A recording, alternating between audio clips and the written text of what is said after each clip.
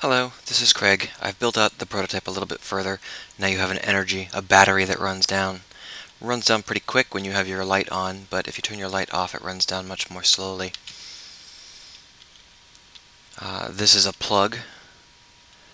It will bring you back up towards full, and in addition, it will make your light radically more powerful while you're charging, which is useful.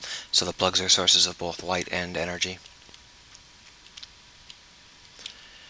And the idea is that you're this repair robot with a limited energy supply, and you basically are playing this adventure game where you're looking for resources and pieces and things to repair and buttons to throw.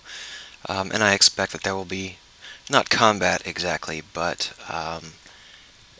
enemies which you'll have to evade or scare away.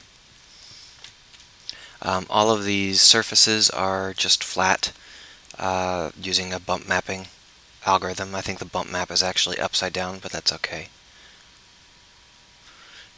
Yeah.